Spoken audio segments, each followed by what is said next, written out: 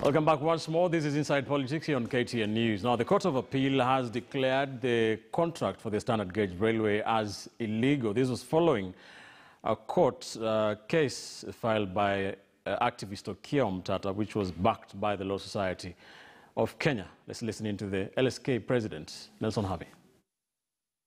That the people responsible in procuring this project in contravention of the law be investigated and prosecuted.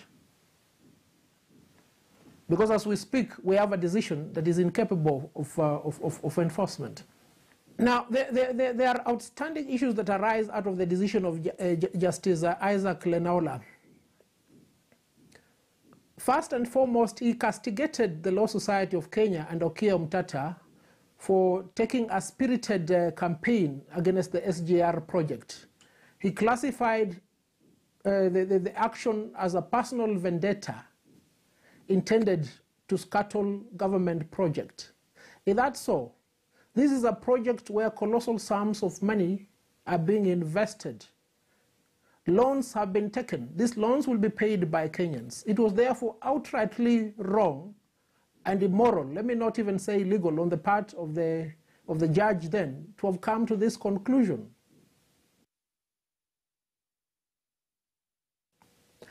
But over and above that, it's high time that the individuals who were involved in the procurement of the SGR contract be brought to book.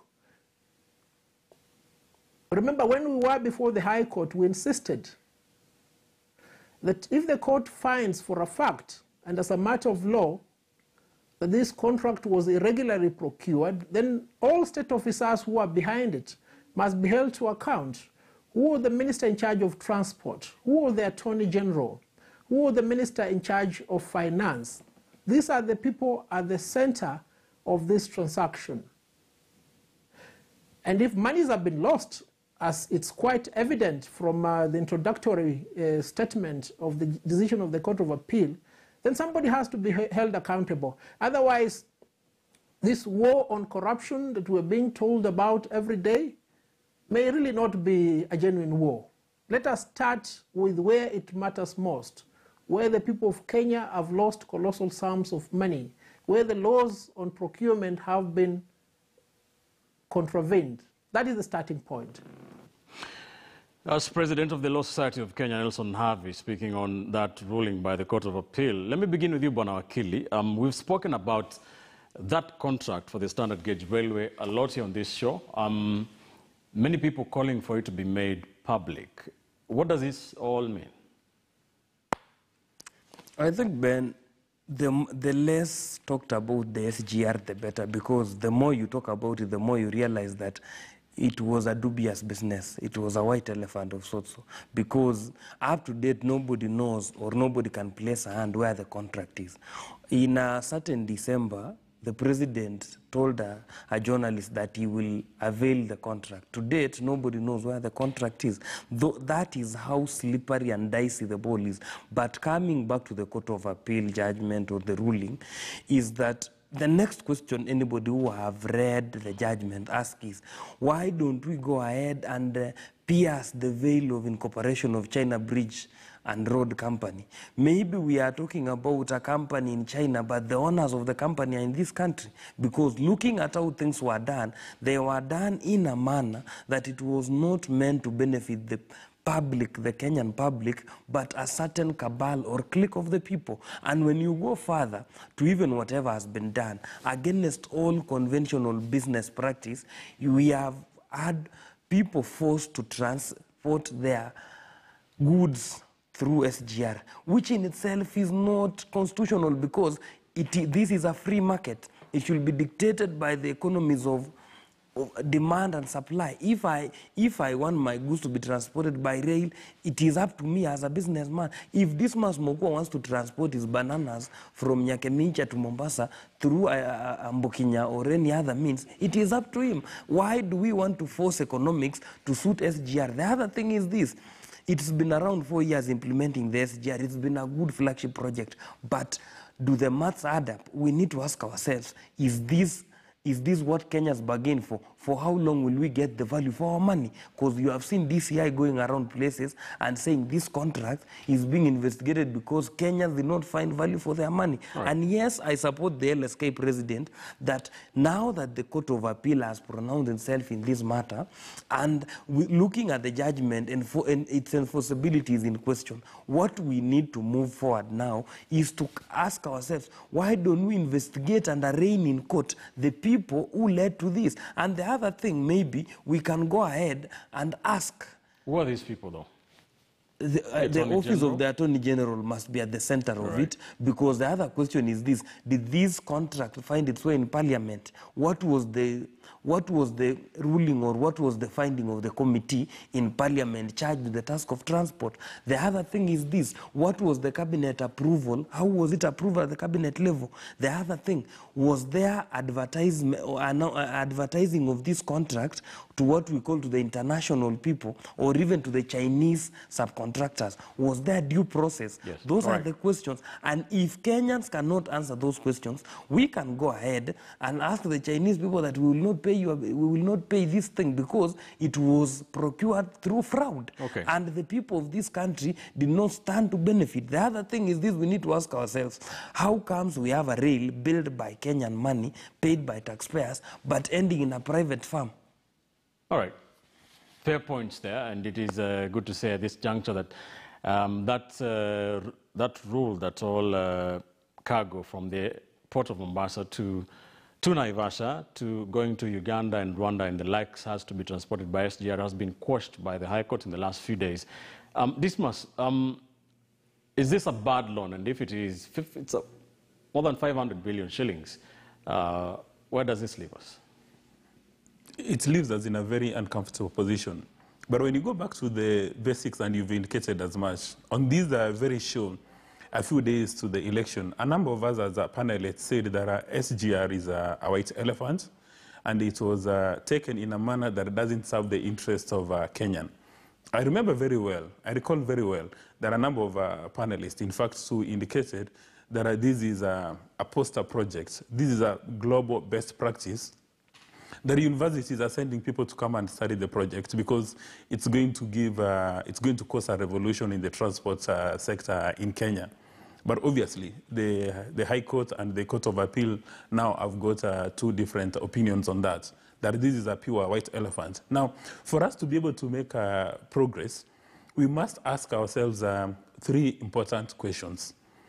Number one, who are the key political players and public servants behind the execution of these projects, which has been found illegal and unconstitutional?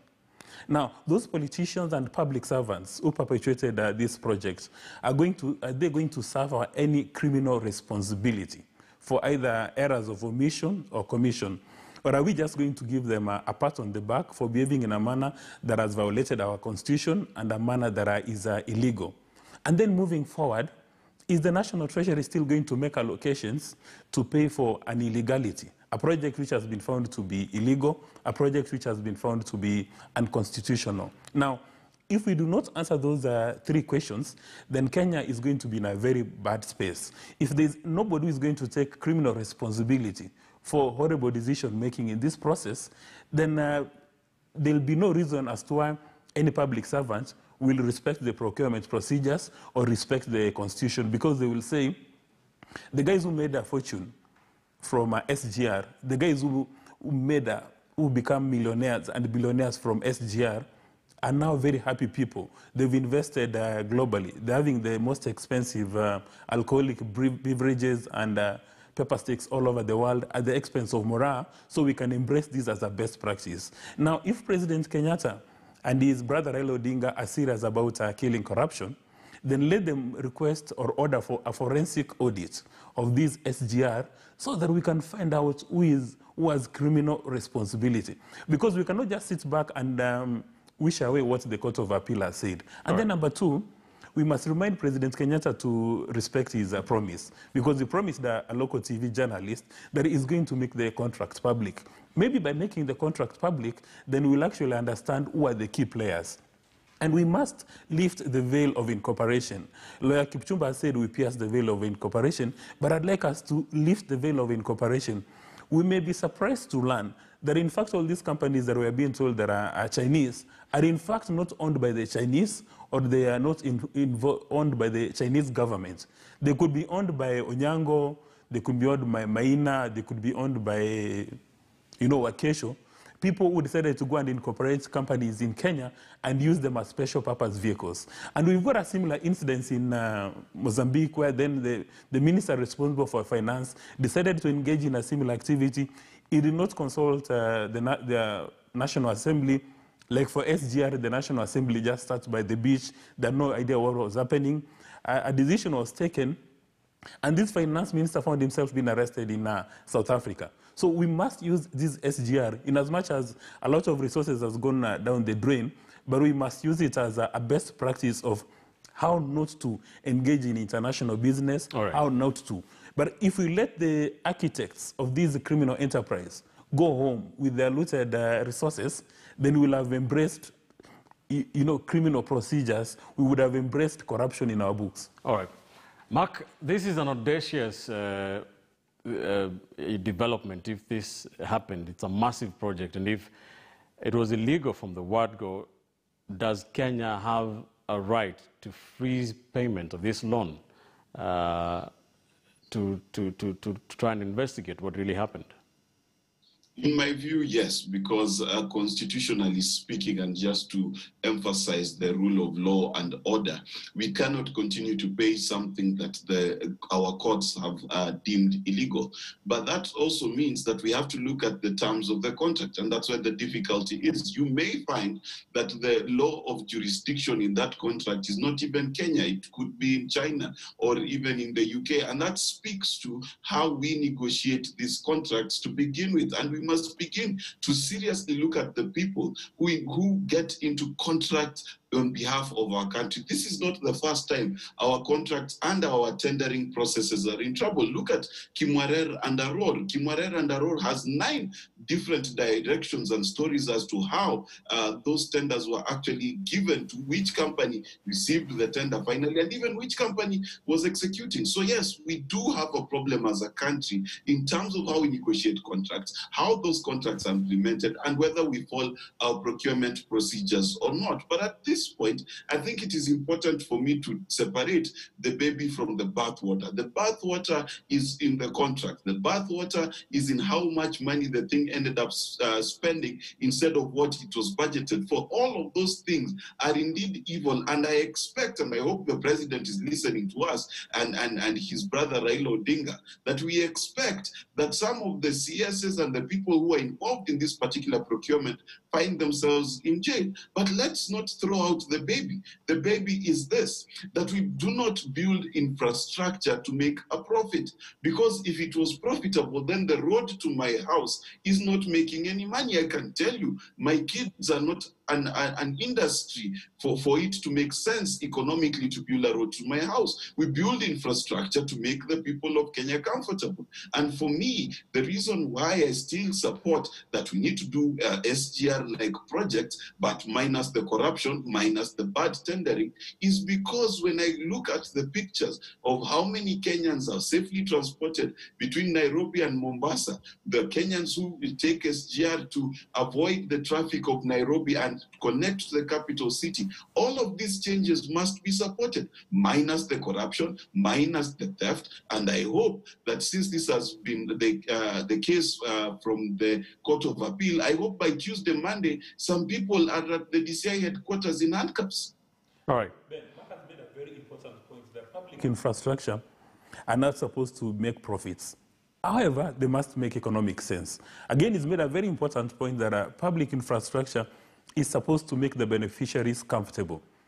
I'm surprised that he doesn't know that Kenyan traders, especially the ones in Mombasa, have made uncomfortable by SGR because they have been forced to use SGR at gunpoint, not because it makes economic sense. So then how do we say that this project is actually giving us the intended outcomes if the principal beneficiaries are uncomfortable running with the project? Good points. Chero, let me come to you. You're very passionate about this issue. we do not know the contents of that contract, but is it the Chinese to blame for this? Is it Kenyans to blame for this, that we have spent or are going to spend over 500 billion shillings, and there was no public participation, there was no approval from parliaments, basic procurement procedures? And this is a scandal of spectacular proportions. You know, if you were to dig into the anatomy of corruption, one of the things that we will find out is that if there's one way that corruption has been facilitated in this country, it is through the consistent violation of Public Procurement and Asset Disposal Act, consistent distortion and ignoring of finance management. So when I look at the SGR scandal, I think about the fact that we have a government that does not respect the rule of law, from the very top to minor functionaries in ministries. And this is exactly how the SGR scandal unfolded. And even when you look at the ruling that came from the Court of Appeal, saying that the contract was not regular, for me, ultimately, it doesn't matter who is to blame. We know that China Roads and Bridge Corporation was already blacklisted by the World Bank for irregularities in the Philippines. How did they end up on the table? I understand that there were 3 other bidders who should have been able to competitively bid for this, but they were axed out, and they tried to say it's because the financing was already in place, and therefore the financiers dictated who was to implement the project. And this was absolutely not the case, and I'm glad that the Court of Appeal found in favor of Okiya Omtata in that particular regard. But ultimately, this scandal straddles 2 administrations and 3 or 4 elections, whichever way you're looking at it. We're looking at the administration of Kibaki that had Raila as prime minister. This is when all the plots were hatched and cooked up. And then the financing kicked in during the Jubilee regime, which has now been going on for 2 cycles. Ultimately, if we were to look at the issue of personal liability, and I'm a huge proponent of personal liability, we would be in a situation where we have people who know there is no statute of limitations. But let me take us further when it comes to issues of public procurement, Ben. We are looking at ministries of health. We're looking at Ministry of Energy. Every place you look, there is something suspicious when it comes to issues of procurement. And we have the ability to correct this, but we are not able to. We are not able to because there is a continuous disrespect for the rule of law. So the hundreds of billions of shillings that we owe, I would like us not to pay it, but I would like us to dig deeper as Kenyans and get to the bottom of what happened. And with the SGR, the white elephant that it is, that has no benefit, you can say there's one family that benefits. SGR ends in Naivasha, and in Naivasha, 5,000 acres of land. Who owns that land where the SGR terminates, if not the Kenyatta family? You look at Ketraco was talking about 25 billion shillings for electrification. You look at wayleave compensation and the scandals that involve even senior-most politicians who are jumping from coalition and alliance to another. So, Ben, this is a very big problem. All right, well said. We will continue to keep an eye on this. Maybe to add something on what Chero and Bichachi are discussing, it is now these SGR projects bring to forth the importance of public participation as a principle, as a constitutional principle in this country, because had these projects had sufficient public participation, the issues being raised by the Mombasa traders would have been dealt at that level. And that also caused to question, where is the feasibility study of the SGR? We might not have anything to ask the SGR, the project itself, but we need to ask in the feasibility study, what was the proposal of how they will deal, they will mitigate some of these things? Where is the environmental impact assessment that was done on this? And finally, maybe also we need to ask ourselves, after what we need to learn from the SGR project, that whereas the state can have a non-disclosure agreement with private entities, those non-disclosure agreements must not make obsolete the constitutional right that the Kenyan Constitution has given to Kenyans, that any Kenyan can access public information. Okay. We'll continue to dissect these issues for you, what this means indeed, that ruling by the Court of Appeal, that contract is illegal. Let's take a quick commercial break here on Inside Politics. We're back shortly with one more round here, as we will be expecting to hear from you to have the final say on what we're discussing this Sunday. Talk to us. Our studio lines will be scrolling at the bottom end of your screen. We're back shortly. Stay with us.